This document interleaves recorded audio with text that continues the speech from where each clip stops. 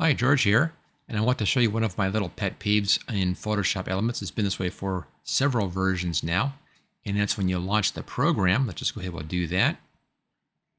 You get this. You get their welcome screen, and you then have to click on Photo Editor or the Organizer to go to those two sections, but you have to go through this first. Now, the reason why Adobe does this is that they use this top section up here to push some ads at you. It's all about showing ads, and I just don't like that. You used to be able to go over here and click on a menu option, which would hide this and allow you to go right to one of these two programs, but you can no longer do that. So let me show you the trick on this. I'll close this down, go over into the C drive, and then into Program Files. We're on Windows right now, and then come down to Adobe. It's right there. And then down here, come down to where it says Photoshop Elements 2024. It looks like it's a program, but this is actually a folder.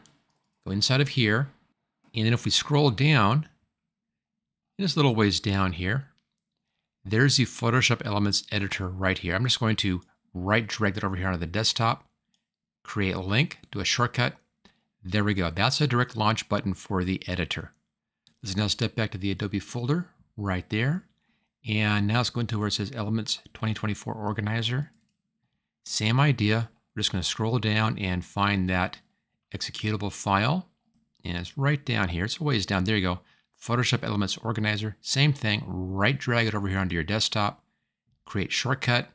And there we go. Okay, let's go ahead and test this out. If you want to, you can click into here and then just change the name to shorten that down. And I'll do that. I'm just going to call this one the PE Organizer for Photoshop Elements. Or even PSE maybe. Be better. There we go. And same thing over here. I'll just rename this one the PSE Editor. Now to launch the editor, I'll just double click on this. And it takes me right into the editor. There we are. And same thing for the organizer. Double click. Right into the organizer. And we don't need to worry about looking at that home page right there. So a couple of little fast tricks here just makes it a little bit easier to work with these programs on a daily basis. I've also included step-by-step instructions on how to do that over here in the PSE Coach. Right there, the Photo Coach for Adobe Photoshop Elements.